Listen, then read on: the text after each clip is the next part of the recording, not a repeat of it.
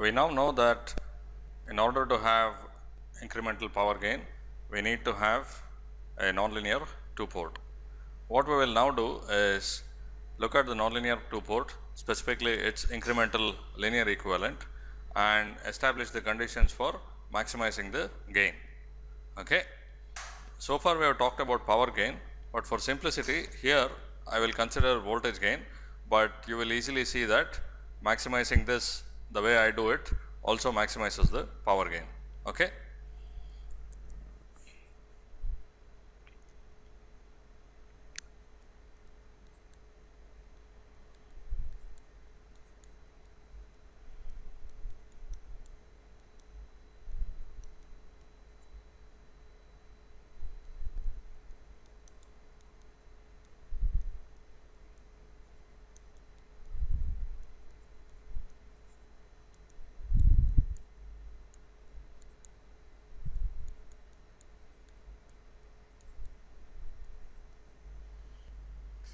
Let's assume that we have a 3-terminal nonlinear two-port for simplicity.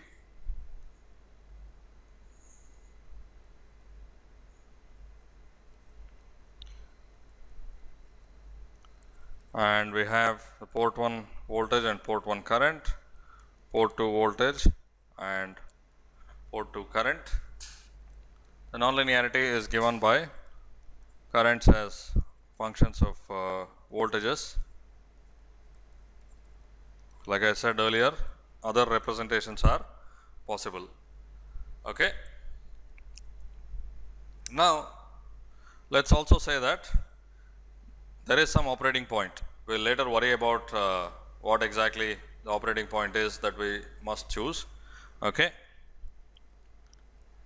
So, at the operating point we have the port 1 and port 2 currents. Now, if we take the incremental equivalent circuit around the operating point, what do we have?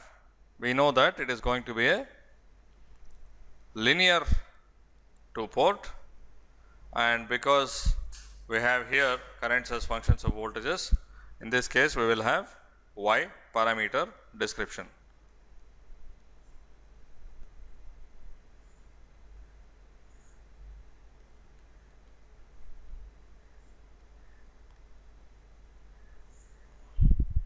Okay.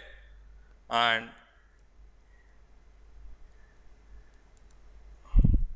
the port 1 and port 2 incremental voltages and currents are given here. Okay.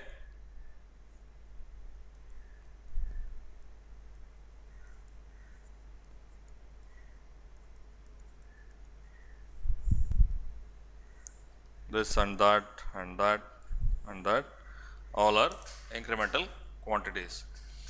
What is it that we do?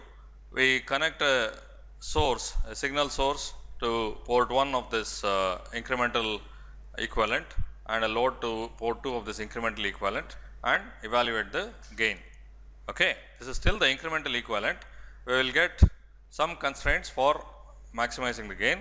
Then we look at those constraints and see what it implies for the large signal, the total characteristics F1 and F2 of the nonlinear two-port. Okay.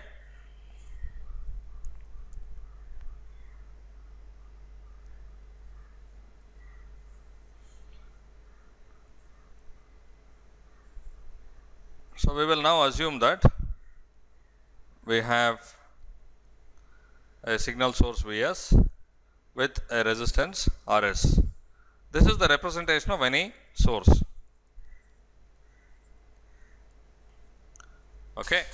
Signals can come from some sensors, let us say the microphone into which I am speaking, and it can be from some other stage, let us say another amplifier's output, or it can be anything. Okay. The bottom line is it always can be in general represented by a voltage source in series with a resistance. Okay. Now, we connect that to a linear two-port, which we know is the incremental equivalent of the nonlinear two-port. Okay. because we have already established that we need a nonlinear 2 port to have incremental power gain. Okay. So, this is the incremental equivalent of a nonlinear 2 port.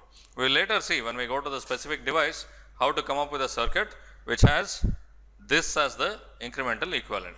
We will somehow assume that the incremental equivalent of our circuit is such that the signal source is connected to port 1 and the load is connected to port 2. Okay. So, this part is pretty simple. Now,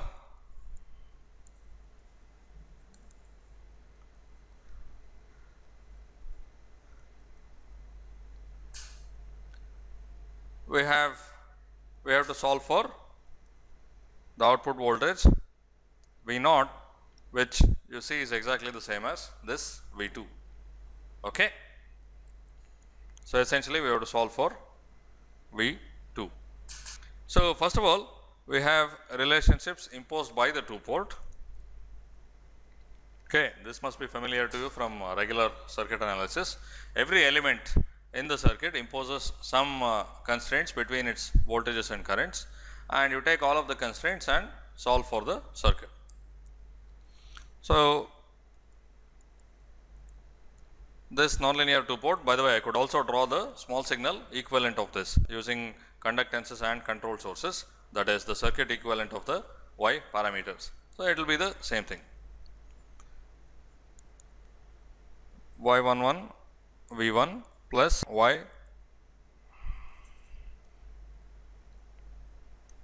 Y12 V2 and I2 will be Y21 V1 plus Y22 V2. Okay. In addition to this, we have a relationship from this side. We know that the voltage across this resistor is Vs minus V1. Okay. That is, here we have Vs minus V1. So, the current through this, which is equal to I1, has to be Vs minus V1 times 1 by Rs or Gs, which is the conductance. Okay. And on this side, I2 is the current flowing in RL, but from bottom to top. Okay. So, this imposes a constraint between its voltage, which is V2, and its current, which is I2. Okay.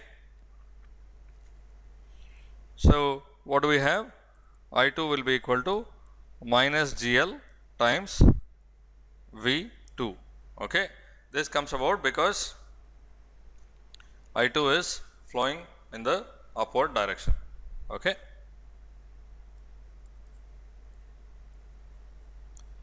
So, now we have these 4 equations and we have 4 variables. So, we have to solve for I1, V1, I2 and V2. Okay. And specifically it is V2 that we are interested in. We have to find a relationship between V2 and the source voltage Vs. Okay. So, at this point I would ask you to pause the video and solve these simultaneous equations by yourselves. Okay. I hope you are able to solve for it yourselves. It is a simple system of linear equations. So, let us see. I will not show every step of the calculation, but show you how it is done. First of all, you can substitute this into that. Okay. From these things we have to eliminate I1, I2 and V1. Okay. So, by substituting this into that one, we will get a relationship between V1 and V2. So, we will see that we will get V1 to be equal to minus Y22 plus GL divided by Y21 times V2. Okay. Then we can take this one and put it in here. Okay. So, when we substitute this into that, we will get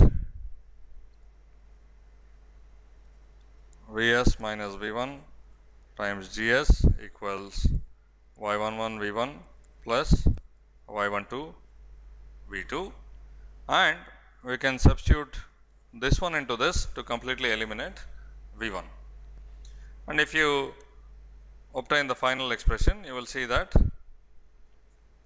V2 by Vs will be equal to minus Y21 Gs divided by Y11 plus Gs, Y22 plus Gl minus Y12 Y21. Okay. So, this is the expression for the voltage gain, and you can also from this make an expression for power gain, which will be related, but of course a little more complicated than this.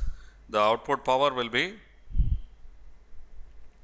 V2 square by RL, and the input power, the available power from the source, which has a source voltage of Vs and a source resistance of Rs. This is the maximum available power, which you know from maximum power transfer, is Vs square by 4 Rs. You can calculate this. This is the power gain. Now, this expression will be a lot more messy than this. So, I will just maximize this, though our intention is to have a large power gain. It turns out that the conclusions we draw from maximizing this will be exactly the same as what we get from maximizing that one. So, I will stick to the simple expression for now, but you can, as an exercise, try to do this and you will find that you will get the same answer. Okay. So, why did we calculate this? We have some gain, and of course, we would like to have as large a gain as possible, mainly because we are greedy. Okay. I mean, we have a small signal and we want to amplify it as much as possible. That is, our aim is to realize amplifiers, and amplifying by a large amount has lots of benefits. Now, one obvious thing is that you can make a small signal large, but you also know from preliminaries of negative feedback that you have to have a large gain in order to realize an effective negative feedback system. Okay. So, large gains are very useful. So, that is what we will try to do. Okay.